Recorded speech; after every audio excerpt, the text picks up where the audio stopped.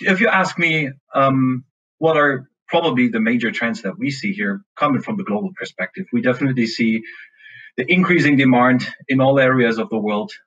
So the electrification will proceed, and as we learn that all the emerging technologies are very energy hungry, so we see that as a major trend.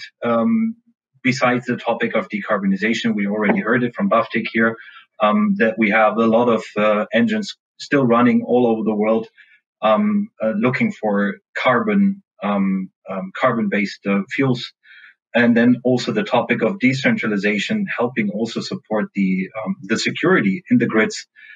And all those major trends, I would think, are somehow overlapped with the add-on of renewable power into the systems, decreasing technology cost, as we also heard it right now from Ted, that there's at least a way forward anticipated looking at the battery market. But we also see that there is certain flexibility required in those systems.